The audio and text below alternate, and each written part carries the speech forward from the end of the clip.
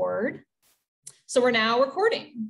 So I'm gonna mute. One last thing as we get started, you are welcome to leave your camera on or turn your camera on, but this is being recorded and it is put on YouTube. So keep in mind, if you do keep your camera on, you might show up on YouTube. So keep that in mind. I think everyone has their camera off, but I'm gonna turn my camera off now, but I'll be here in the background. Thanks, Audrey. Thank you, Sam. So as Sam said, I'm Audrey Brickley and I'm in ITS. So the best way to reach me is via 6TAC. And my MS is in instructional technology from ECU. And I also earned a graduate certificate in online learning and administration while I was there. And I'm working on my MLIS here at UNCG now. And I'm about halfway through that one. And all three of these were or are fully online programs. And so I have kind of experience from all sides, including in my previous life as an instructional designer, where I worked with faculty all day, every day on their online courses. And so the goal for this workshop is for you to be able to describe the community of inquiry framework and use the features of Canvas to create instructor presence in online courses.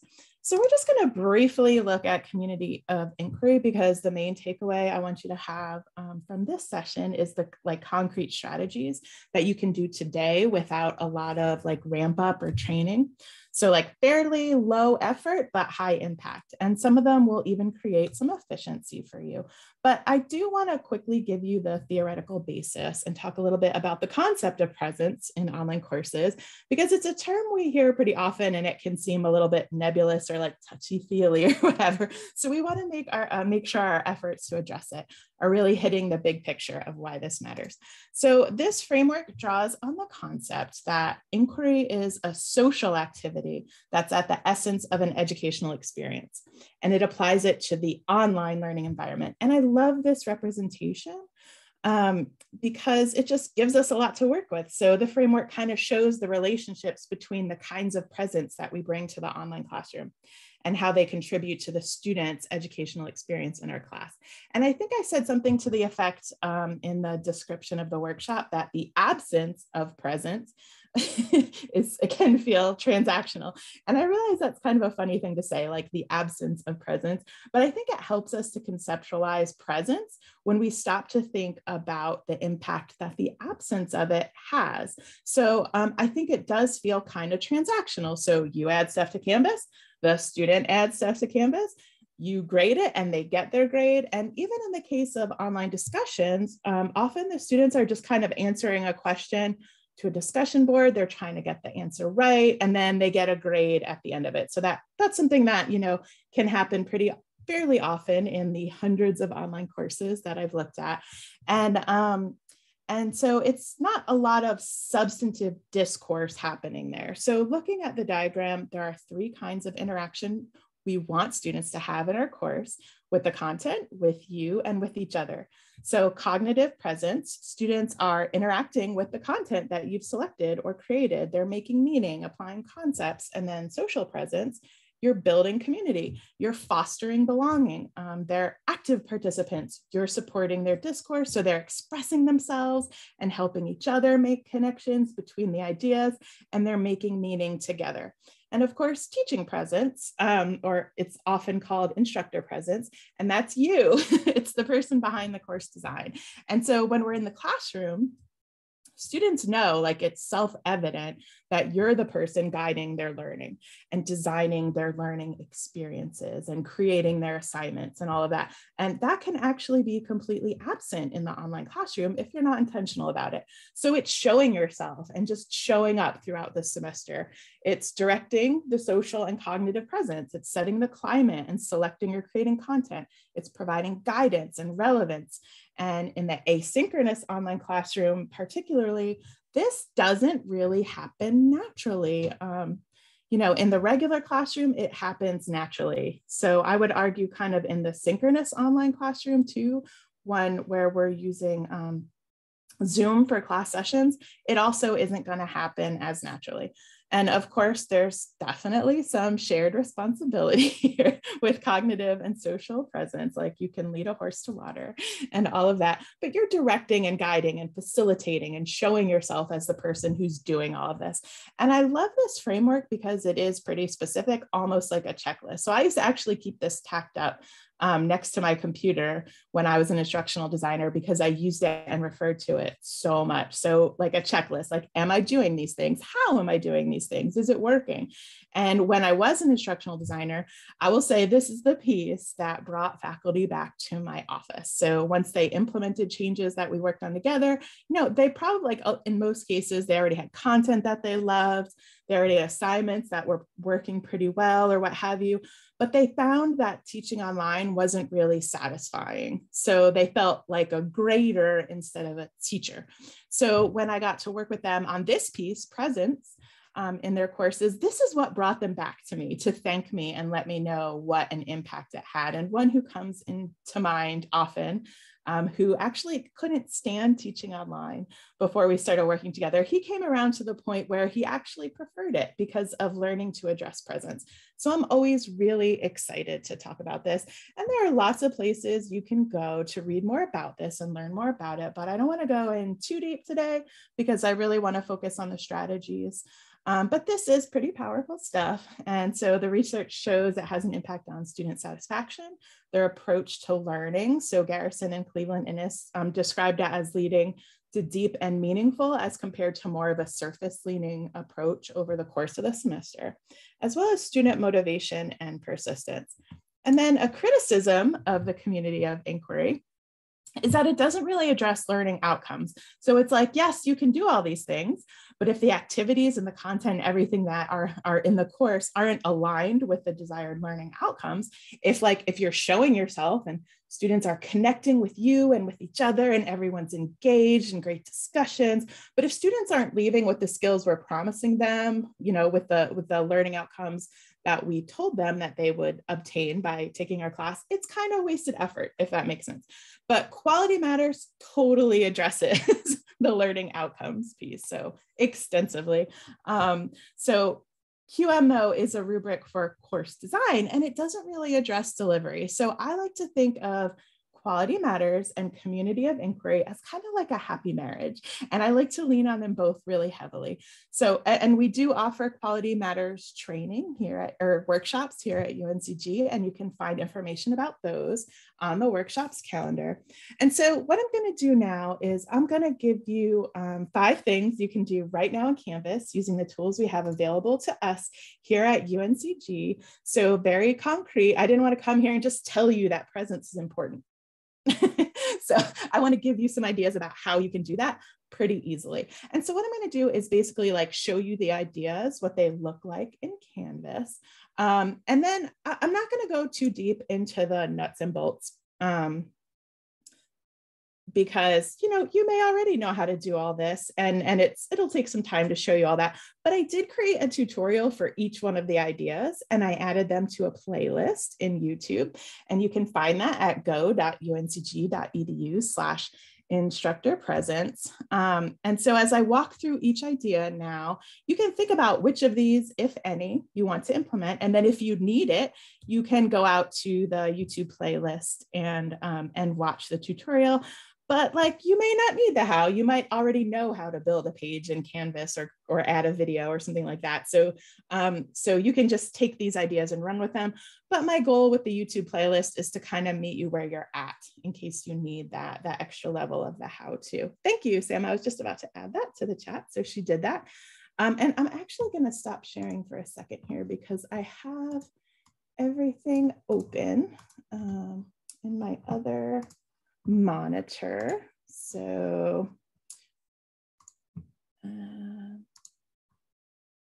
you guys have any questions before I move on to the strategies? Sorry, it's just taking me a minute to move my chat over and stuff. Yeah, so my first one is really just to build a course homepage. And so the idea here, if you remember in the COI model, was one of the big pieces was setting climate. And so I like this strategy because it catches that from the very first minute that students enter your online classroom on the first day of the semester. So this also draws really heavily on Quality Matters. but also the community of inquiry. So I'm showing myself, and Quality Matters also recommends a picture. And so one thing I love about online learning is that we can carefully curate this and take the time that we need to make it just right. So like, this is a great picture of me, frankly. Like, I like this picture of me. Whereas would I look this good and calm and welcoming on the first day of semester if I was walking in the classroom? Probably not. So this gives us an opportunity to really just do this and curate it and make it great, and make it exactly how we want it. So we get to set that climate for our students, and it's just super easy to do. So this took me a few minutes just to create a page. And something I really wanted to show you with this strategy is that you can hit all of these things with the COI and Quality Matters very simply. So of course, you can create a video that introduces yourself to your students and introduces the course and walks them through and gives them a tour how to find anything. And that's a great strategy. But this is pretty low effort and it still meets those standards. So it's still doing all those things. It's showing myself, it's setting the climate.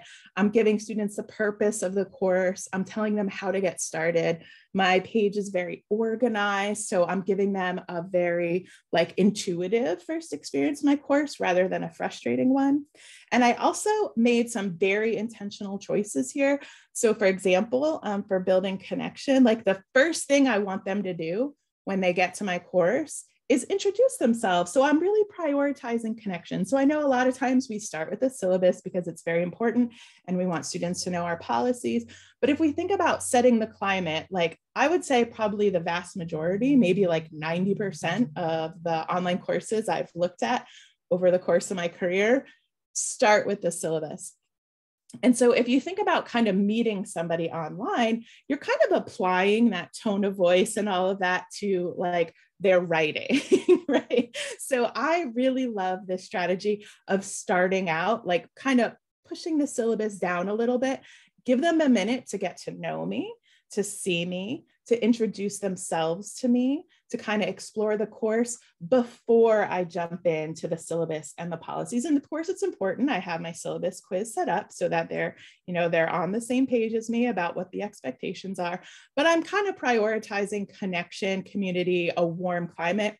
But the thing to note here is that you need to do you. This is me. I sign my thing warmly. That's maybe how I want my students to feel in my course. And this is a pretend course, obviously. It's a baking course, which I always use for my examples because it's just my geeky hobby.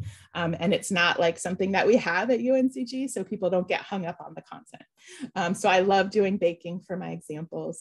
But, your discipline might be, I always use the example of business where we're setting a very different kind of tone. Maybe it's not warm and fuzzy. Maybe it's very professional. And that's something you can be transparent with here in your self-introduction. And Quality Matters uses the words professional and approachable. So that's the balance we're trying to strike with this initial self-introduction and your picture and all of that. And then I also include some information about what to do if students have a question or if they need help. And you can see this is just set up very simply. It's it gives the experience very organized and simple and clear. So you can, if you love graphic design, you can feel free to, create whatever kind of images you want for your course, but I keep it simple. And I found throughout my experience working with faculty that keeping it simple works well for them and their students. And I think it's better to do something rather than nothing. And so this really, when you choose your course homepage, there are many options in Canvas. But I just love this one because the other ones aren't going to allow you to hit those standards in Quality Matters course introduction section. And it's not going to allow you to set the climate the way this page will. So that's my first tip. And then my next one is very similar. So when I go to modules in my course, I love modules because it really sets up everything very clearly and intuitively. It creates a path for students to follow. And so again, probably the vast majority of courses that I've looked at over my career kind of have each a weekly format, which works very well. But then it's just kind of content and assignments, just. So my next tip is to create a module overview and introduction page. And this is the same kind of thing where I'm bringing my voice to my course. So it's not just content and assignments. It's me telling students what we're trying to achieve. I'm giving them encouragement. I'm giving some relevance, right? So when we look at adult learning theory, one of the most important points there is relevance. So we want to make sure that we're telling students why what we're doing matters. And this happens naturally in the classroom. We stand in front of students and we tell them all of these things. And I just kind of highlighted some stuff, not so much for my students. I just was going to show you guys some things that I might say to students in this page. And I always also like to provide a to-do list. So something else that I tend to see is maybe the assumption that because we're in the unit for chapter 1, that students are reading chapter 1. That's not necessarily always the case. So I'm just giving them a very clear idea of everything they should do during this module. Again, stuff that happens naturally in the face-to-face classroom. I will say as an online student, now that I'm kind of in a synchronous program, I find myself relying more on my faculty, to like my professors, to tell me what's happening, to tell me what's coming next. Whereas in the online learning environment where it's asynchronous and I'm not meeting with my instructor every week, it's like, it's more on me. So getting this guidance from my instructor, I can keep my notes, make sure I'm ticking all the boxes, all of those things. So my next tip is, this is one of my favorite ones, honestly. It's just to create a video walkthrough explaining your assignments to your students. So this is pretty simple to do, and I do lay it out in the YouTube tutorial, but basically you're not going to need this for all your assignments. Like you have your assignments where it's like a quiz or it's low stakes, just answering a few questions or something like that.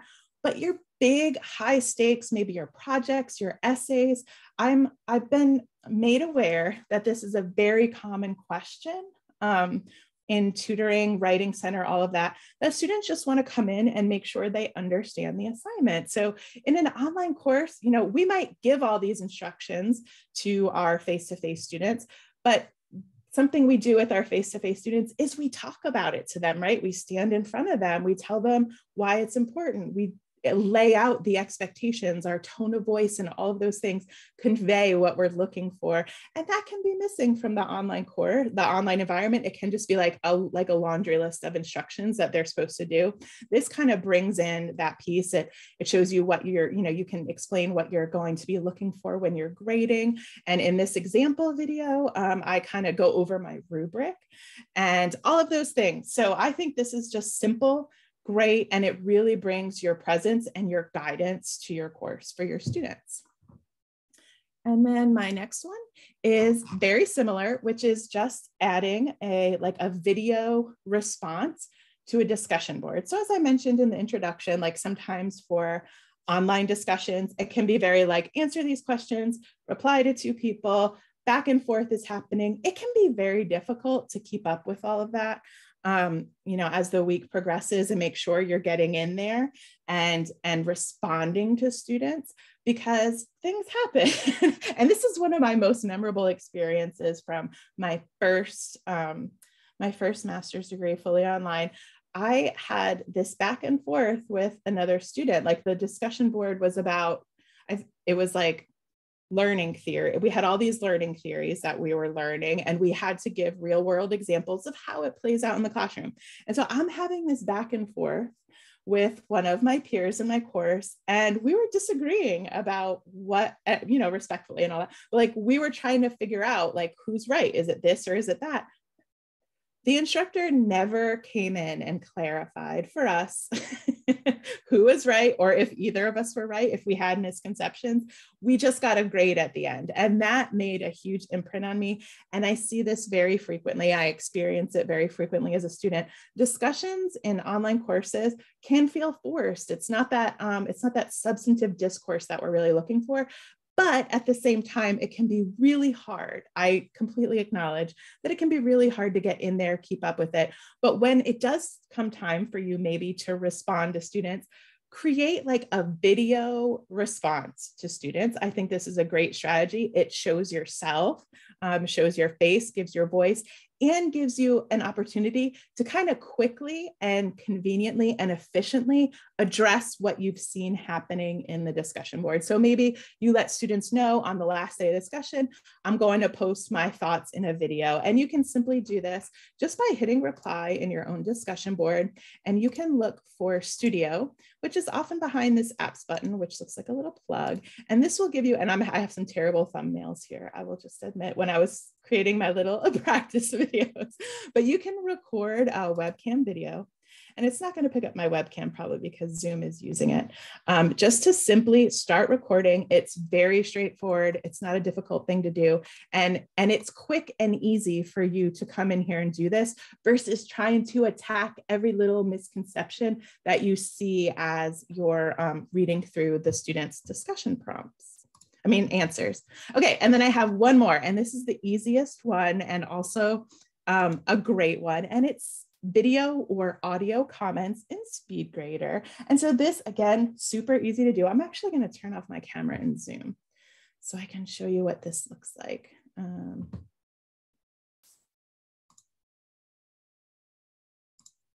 Okay, so when you go into SpeedGrader for any assignment, any submission, any student, you'll see that we have this option here to add a comment, and we can add a text-based comment, but it comes back to that thing of reading tone. So often with text-based writing, it comes off maybe not exactly how we intended. And I think that's especially true for feedback. So as a student, again, I've been an online student for like 6 years, the last 6 years now. Getting feedback is kind of terrifying. So if you can add your voice or even your face to a media comment in SpeedGrader, I think that goes a long way to kind of softening that feedback, letting them know, things that they did well, things that maybe you could improve on. And it's so simple. You just look for this media comment button. And then it's going to bring up your webcam and you can just start recording. And I'll just show you real quick. Like for me, it brought up my webcam. But if you don't see your webcam, you can just look. Like I have an integrated webcam in my laptop, which is closed right now. So if your webcam's not showing, you just can click this to get more options. Or you could just click no video and leave audio feedback. So if you do it this way, you'll get that confirmation that it's recording by simply seeing this blue bar going up and down. But if you want to include that webcam, you can just do that and then click start recording. Gives me that countdown. And then I just speak to my students. I give them some encouragement. I share my tone of voice so that the feedback isn't quite so scary. I click finish. And then save. And it adds that media comment to SpeedGrader. And let's just go back. Let's go into student view. So I can just show you what it looks like from the student perspective. And this is also just one of my favorite general Canvas tips is to use student view often. And we can do everything with Test Student. So we can, we can submit assignments, grade them, see what it all looks and feels like from the student perspective. So when I go to grades, I see that I have a comment here and I'll be able to see these media comments and play those video comments. So I think that's just a super simple, quick, it'll add some efficiency for you. Let me start my webcam again, but it'll add some efficiency for you as you're grading, because often, and I will admit, it's hard to get started with this because when we're teaching in the classroom, we don't have to watch ourselves or hear our voices. But the more you do it, the easier that part gets. And you'll be like dropping these videos like it's nothing, and it'll create a lot of efficiency for you. So those are my strategies. And again, we have that YouTube playlist if you want to learn specifically how to accomplish any of them. I walk through like how to create a page, make sure it's accessible, all of those things on the YouTube playlist. But that's really it. I think I did pretty good on time, and we have just a few minutes left for questions if you guys have them. Yes, so now is a great time to ask questions. I learned some stuff. Okay. Teaching online, I thought that was really good. Good, thank you. Was that helpful for everyone else?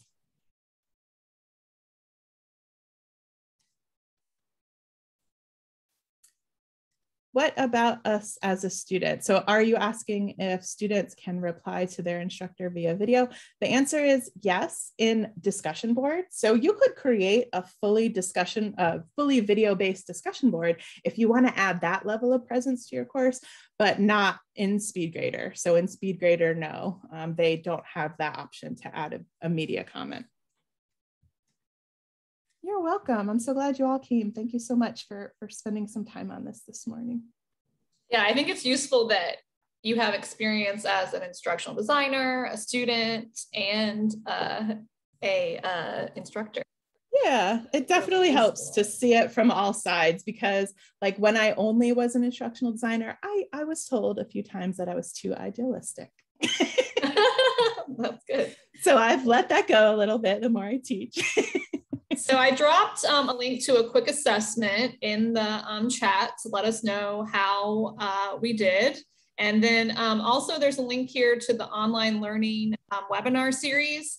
There was an addition of one added on to this as well that you can see. And I'm just waiting for a little bit more information, but you can get the basic gist in that November 9th at 1 p.m. We have one on Web Accessibility 101 on the level 1 course. It's an asynchronous course that everyone teaching online will be required to take. It'll be hosted by our UNCG Online Accessibility Coordinator, I think is her title.